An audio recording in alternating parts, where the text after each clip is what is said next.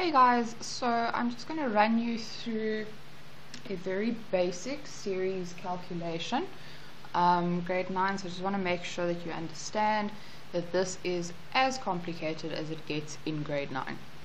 So I've drawn a series circuit. I've got resistor 1, resistor 2, which has got V1, voltmeter 1 and voltmeter 2 over it.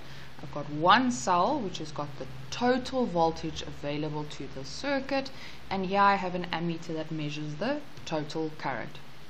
Now in a series circuit, the current that goes through the cell also has to go through the resistor 1, has to go through resistor 2, and goes through the ammeter. So anywhere in a series circuit, if I put an ammeter, remember, an A is for an ammeter and I is for a current, but they measure the same. So the current anywhere in a series circuit is the same. So the current that goes through the ammeter also goes through resistor 1 and also goes through resistor 2. This is your mathematical relationship for current in a series circuit. Now, an electron that goes through the voltmeter gains however many volts, and it has to share that voltage, that energy, between resistor 1 and resistor 2. And that brings us to the voltmeter, or the voltage, or the potential difference mathematical relationship. So the total voltage, which we get from the cell, is equal to the voltmeter reading over resistor 1 plus the voltmeter reading over resistor 2. And that then means, because of these two relationships, when we calculate total resistance for a circuit, we simply say that the total resistance is the resistance of resistor 1 plus resistor 2. And then please remember this equation, R equals V over I, which you will get in the exam. This always counts, no matter what type of circuit you're working with, no matter what you are working with. Alright. So let's do an example. I'm going to use the same values I used in class. Pardon me. So we're going to say that the total volts, the energy supplied by the cell to the circuit, is 9 volts.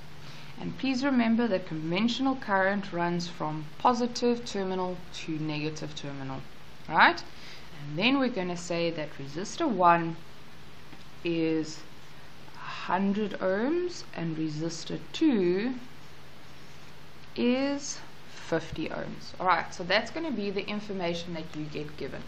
Later on, when you get to grade 10, then obviously we can switch it up and we give you different bits of information. We ask you to calculate different things. But for grade 9, this is what you are going to be given. So from this information, the first question is going to be calculate the total resistance of this circuit. So if we look carefully, we can't use this equation here because we do not have current. We have the total volts and we have resistor 1 and resistor 2. Because we have resistor 1 and resistor 2, we are going to use this equation. Just to make your lives a little bit easier, I'm just going to write down the question as well. So the question will be calculate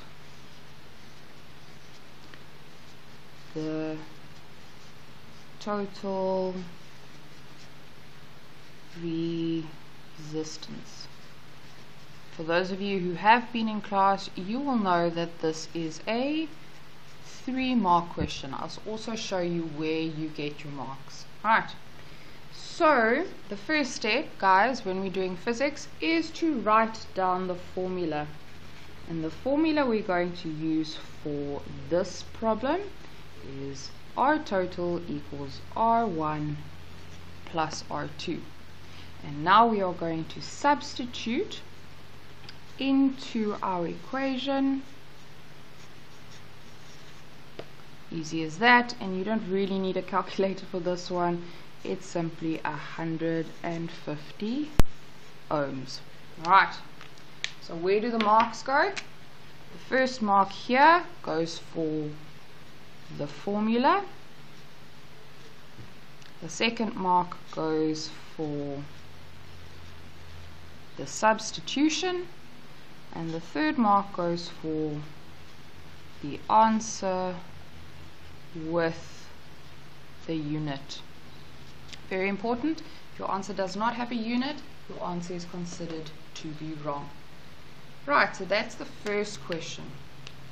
The second question I will ask you is I will ask you to calculate the total current. And again, guys, physics, generally you're looking at a 3-mark question. So let's just look at the diagram. We've just calculated the total resistance, and we have the total voltmeters reading. So we are going to go and use this equation here, R equals V over I. We're going to substitute the total resistance in here and the total voltmeter in here, which means here we're going to calculate the total current. So again, I start by writing down my formula.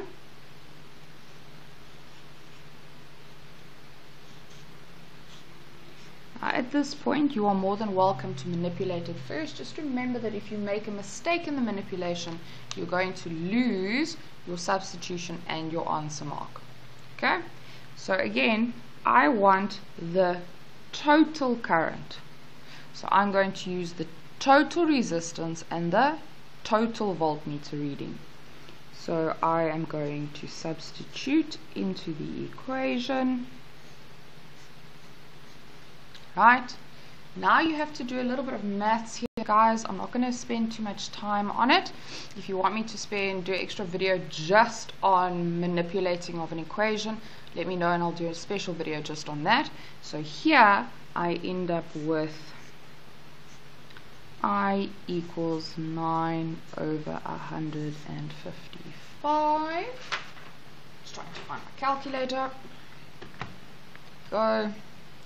9 divided by 150, 0,06. So I equals 0,06 ampere. Now let's just look where the marks go again. First mark will go for the formula. Second mark will go for the substitution.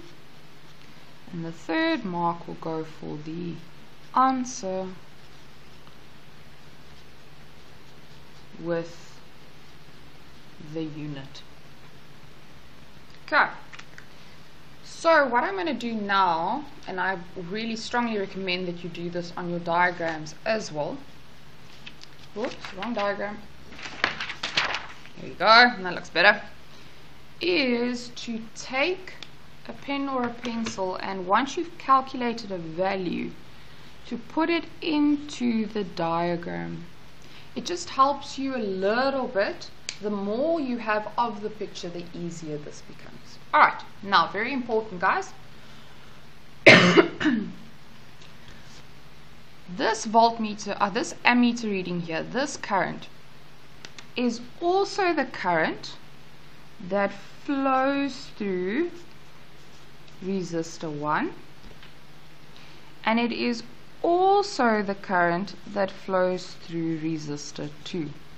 So if I put an ammeter over here, it would measure 0,06 ampere, and if I put an ammeter here, it would also measure 0,06 ampere. And if you're asked to forever justify that, you simply use this mathematical equation. You say the total current equals I1 equals I2. Alright, now the next calculation that I'm going to ask you is going to be to calculate voltmeter 1, the reading on voltmeter 1. Right, so to calculate the reading on voltmeter 1, I'm now just going to look at this part of the circuit here. There we go. So I'm now going to just look at the information I have in and around voltmeter 1. So for voltmeter 1 I have resistor 1, and I also have I1 or A1. I have the current through the resistor. So I'm going to go back to this equation here, and I'm going to calculate this voltmeter reading here.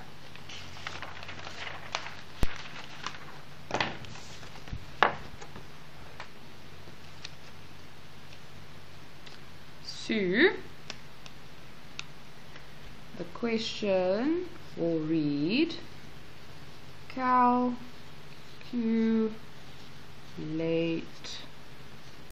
V1, and again it's a calculate question, so it is going to be 3 marks. Alright, so we said that we are going to again use this equation here, and the values I'm going to substitute is going to be resistor 1, the current through resistor 1, and I'm calculating the voltmeter reading. Okay, so I'm not going to worry about the total values. I'm just going to stick to what is going on there around at resistor 1. Right, now you're going to have to do a little bit of mathematical manipulation. Again, remember, for a science paper you are not going to get a mark for this, but it would not be penalized if you write it down. And I get 6 volts. And again, let's just look at where the marks go. Formula, substitution, the answer with the unit. Alright, there's one more thing that we can calculate from this circuit, and that is the reading on V2. Alright, so now we need to remember that we've got the total volts and we've got V1 here. We can calculate V2 by using this mathematical relationship. We have the total volts, we have the reading on V1, so the energy that resistor 1 uses, and so we can easily calculate the voltmeter reading over resistor 2. Okay?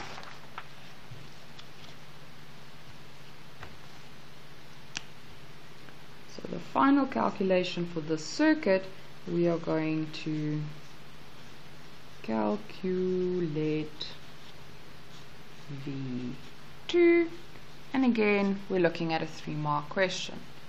So we're going to write down the mathematical relationship.